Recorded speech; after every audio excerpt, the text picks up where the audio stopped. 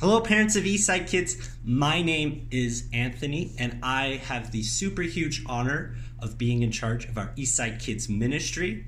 It's been a super huge blessing to be ministering to the children of this church. And I want to talk to you guys specifically right now about our Ultimate Summer VBS and how it's going to look like with COVID being a reality in this season.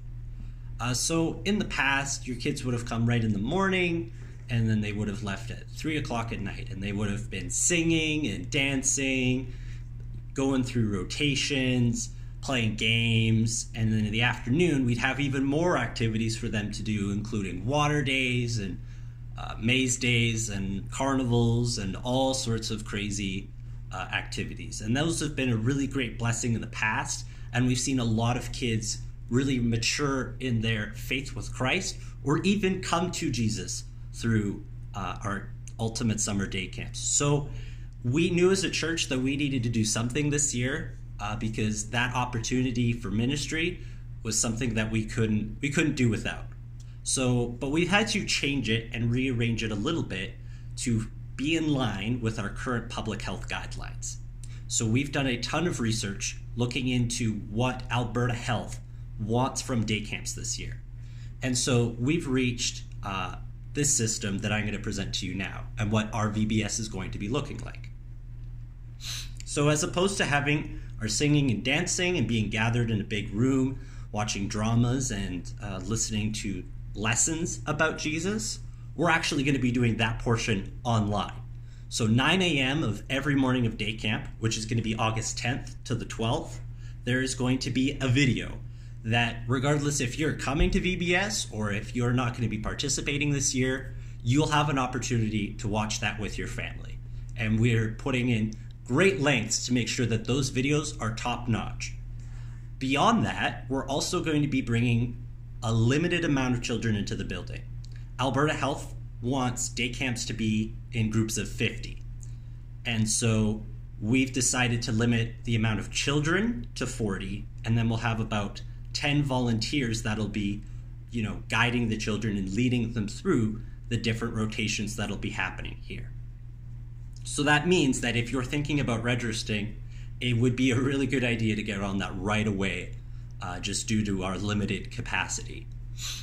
So in addition to that, there will be 4 different rotations that your children will be going through. These rotations, so we'll have the kids divided up into groups of 10. So definitely, not a bunch of kids in the same room. And those kids will be divided into 2 crews. They'll kind of be moving together, but not super interacting.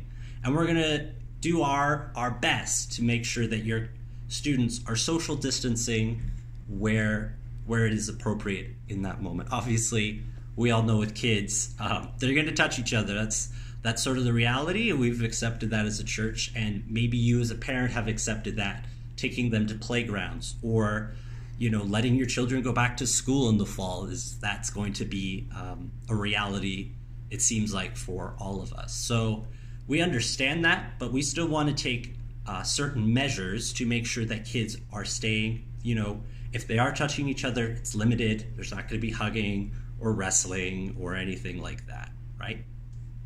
So they'll be moving around like that. All of our volunteers and staff will be wearing masks. That's not negotiable with any of our volunteers. They will be wearing masks for the 2 hours from 10 a.m. to 12 a.m. They will be wearing their masks, and they will be doing that as to follow our Calgary guidelines, and also just our personal belief that we want our children volunteers to be wearing masks. Children will be sanitizing throughout the day as they move to each section. Any materials that children are going to be using, those are going to be sanitized as well. In addition, we're also going to be screening children and volunteers as they come in the morning, making sure that they haven't been in contact with other people who have had COVID, or they haven't traveled outside the country. They're not coming in with a runny nose or a cough or anything like that. So we're going to be screening the children every day, that we make sure that we're not allowing sick children to potentially infect the other children. So if you're not Maybe that sounds like a safe plan to you. Maybe it doesn't. Either way, that's what we're going with. That's what we're moving forward with, and we're really excited about it. We think it's going to be a great opportunity for your children to grow closer to Christ in this season. And if you've been a long-time member here, or you're new and you just don't feel comfortable, we totally understand. We totally get it. And that's why we want to put out those videos for you, so that your children don't feel like they're missing out. We also have our in-person services right now. We've been running them every Sunday at 9:30 and 11:30, and they've been great. Kids haven't been perfect with the social distancing, but they've been doing a pretty good job. And we're going to keep moving forward with that. We have lessons and we have games, and we're doing our best to make sure that Sunday services are the best that we can do during this season.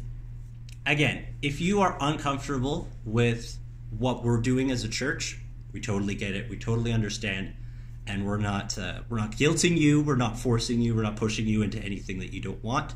But we do want to let you know about our Eastside Kids YouTube.